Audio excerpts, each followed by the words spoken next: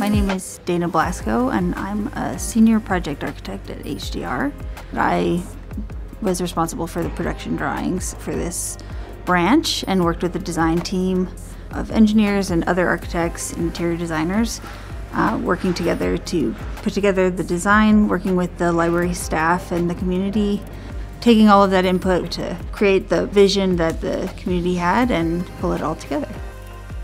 One of the things we got from interviewing the community was that they really felt it was important that we have a really large children's section in this branch. And so about half of the downstairs of this branch is actually devoted to children.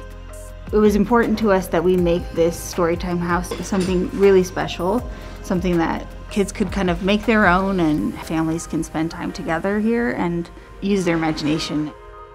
There's a lot of different pieces that are interactive, and so parts of the Storytime House have like magnetic pieces or different textures. There's just a lot of different cubbies and spaces so that they can kind of use it how they want.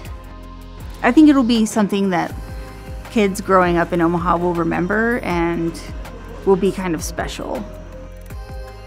Now things are getting cleaned up and it's starting to really look like the renderings that we prepared and that we've shown to the public. It's really starting to look like the space that we've planned, and it's been a really fun project to work on, and I've really enjoyed working with the library staff, and it's just amazing how passionate they are about providing services to the city. They're just so creative about it too. It's really cool. For updates about the project, visit omahalibrary.org.